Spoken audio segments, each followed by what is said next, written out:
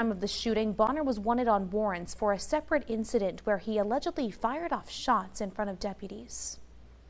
An investigation is underway in Hinesville after a shooting that sent 3 people to the hospital.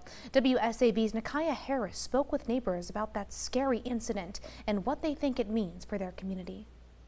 Right here on Freedom Court is where 3 people were shot late Sunday night. Neighbors telling me it was a chaotic scene before police arrived. I was laying about halfway asleep, and the next thing I know, I had a pow, pow, pow, pow.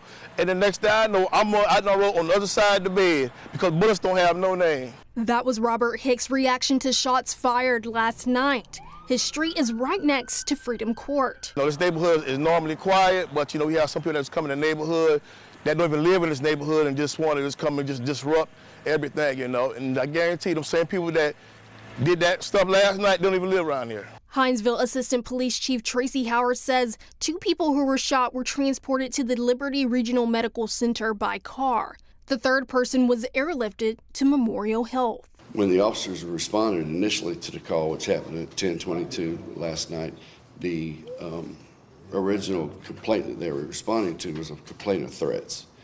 Prior to them being able to arrive on scene, they were able to determine that there had been multiple gunshots fired and that there was at least 3 people struck.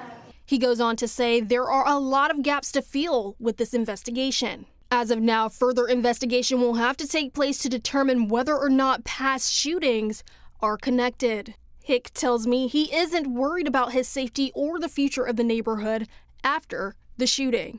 Assistant Police Chief Howard says the investigation is still ongoing and the relationship between the victims and any possible suspect is still unclear. Reporting in Hinesville, Nakaya Harris, WSAV News 3, on your side.